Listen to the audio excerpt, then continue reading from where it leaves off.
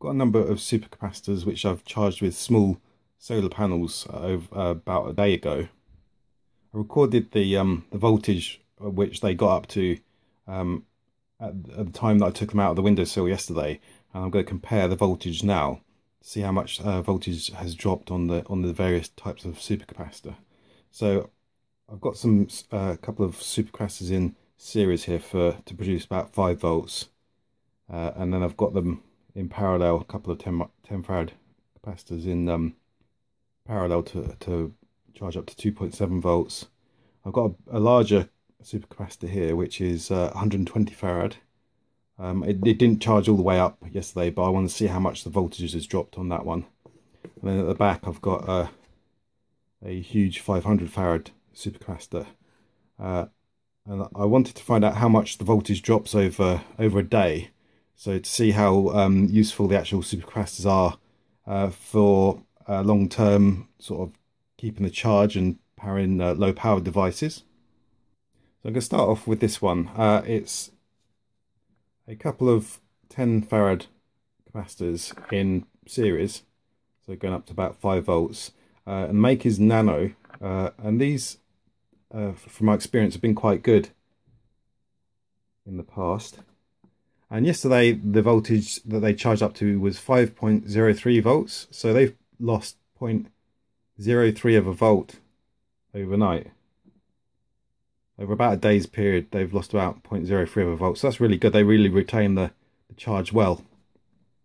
Next I've got these. It's the same capacitor, but this time they're in parallel, so they only charge up to 2.7 volts. And it's 10 farad again, and so and the manufacturer is Nano, and so I expect a similar result for this. So yesterday when I charged them, they charged up to 2.63 volts, and so they are now at 2.6 volts. So again, 0.03 of a volt drop, which is very consistent for the capacitors, and I find them very useful. So next is this bigger capacitor. So this is Elna, a Dynacap, 2.7 volts again, 120 farad, and this one, because it's only on a small solar panel, didn't charge up fully yesterday. It only charged up to 1.15 volts. So see how well this has maintained its charge. This is down to about 0.8 volts, so it's lost about 0.4 of a volt in about a day. So that didn't do too well, and this is why I'm making this video, because when I got these bigger capacitors, I thought I'll get some bigger capacitors because these smaller ones seem to be doing so well, and they powered my device without sun for weeks, just maintaining the charge. But these bigger ones didn't do so well. And I don't know if it's the make or if it's because of the size, but I wanted to do a bit of a comparison. Then I got some really big capacitors, so I went for 500 farad, 2.7 volts again. This make is Green Cap. I put this one on a much bigger solar panel because I wanted to make sure it charged up well. So yesterday it charged up to 2.71 volts, so pretty much fully charged. If I take a measurement now, so it's at 2.5 volts, so 2.51 say, so it's dropped about 0.2 of a volt.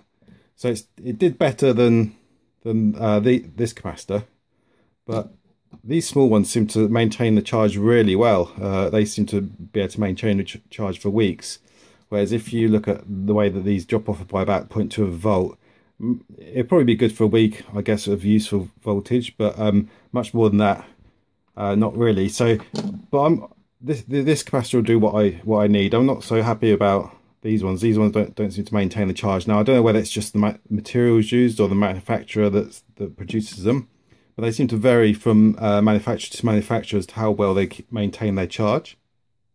Lastly, I also use these small solar panels to charge up these nickel metal hydride batteries, and that's still an ideal solution for if you have long periods of sun, then long periods of no sun. they can maintain a charge.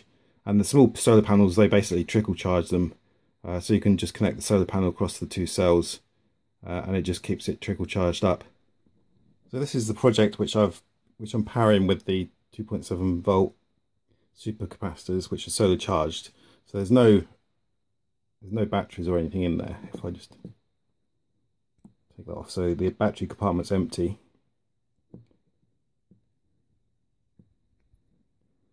If I press a button, it should wake up the project.